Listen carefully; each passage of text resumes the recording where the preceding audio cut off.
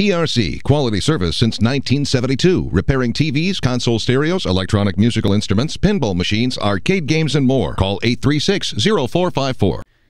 Hey, this is James Spann. This is the afternoon Weather Extreme video. This is for Thursday, the 5th day of June. Hot and dry today, hot and dry tomorrow, hot and dry over the weekend. You probably know what we're going to say here. Let's go to some Skycam shots today. Mostly sunny on Mount Cheehaw. Beautiful view there coming from the top of the restaurant, Alabama's highest mountain just south of Anniston. Elevation up there at the peak is 2,407 feet. Pretty much the same sky on the western side of the state. That's the view from Tuscaloosa, looking off to the east from the top of the Tuscaloosa County Courthouse. Down below, you can see the construction for that new federal courthouse going up in downtown Tuscaloosa. And from downtown Birmingham, the sky looks almost identical. That's the view there looking north from the top of the Daniel Building.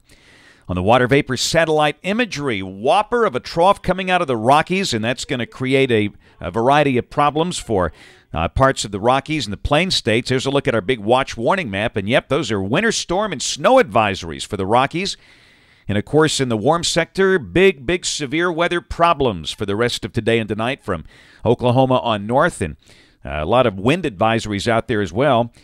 How about that? A high risk of severe weather for parts of Kansas, Nebraska, and Iowa. Surrounding that, a moderate risk from near Oklahoma City up to Minneapolis, St. Paul, and a slight risk all the way from Childress, Texas, up to the Canadian border. And there's a look at the tornado probabilities. That is the chance of a tornado passing within 25 miles of any given point. And a 30% probability of that is extremely high, considering how small tornadoes are, but that's the peak value there over Nebraska. And obviously, it's going to be a long day and a long night for our friends up through there. The Day 2 convective outlook, a moderate risk for places like St. Louis and Chicago and Indianapolis. And surrounding that, a slight risk all the way from the Red River back up to the Great Lakes. And on Day 3, Saturday, a severe weather risk again for that same general area, the upper Midwest. And there's a look at our first tornado watch of the day. That is a PDS watch, particularly dangerous situation. And storms developing nicely in Kansas already.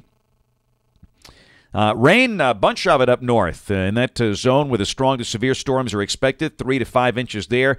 Hardly any around here, just a sliver of green on the eastern side of the state, and this is valid through Tuesday morning of next week. Modeling, this is the 12Z GFS, valid at 1 o'clock tomorrow. 594, look at the heights rising. Oh, that means hot weather and the bone-crushing subsidence. And the associated warm air aloft should keep us high and dry as that strong shortwave rotates north of here. Saturday, we are still under a 594 circle, hot and dry. Sunday, heights come down a little bit, but not much. Still hot and dry. Monday of next week, a little shortwave again passing north of here.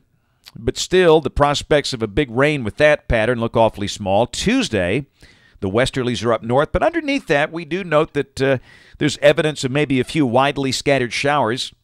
And then Wednesday of next week, another big trough out west down below, maybe a few scattered showers or storms. It certainly doesn't suggest a big rain event. And then Thursday, a week from today, really the same thing, ridging going on here. So out to 7 days, prospects of a big rain not looking good. 3 more days. This is June 15th.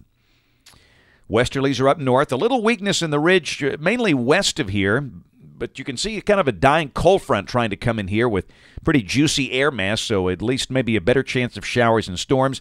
And at the end of the cycle, a nice trough over the east. The ridge is out west where they've had the snow. They'll have the hottest weather, and if that's right, we could see some fairly decent showers and thunderstorms out there. So we still think the trend toward mid-month will be for heat levels to decrease and shower chances to gradually increase. That's it for the Weather Extreme video today. We'll have notes on the blog. The next video here by 7 o'clock tomorrow morning, and of course we invite you to watch us on television this evening, ABC 3340 News at 5, 6, and 10 o'clock. Again, thanks for watching. Have a wonderful evening, and God bless.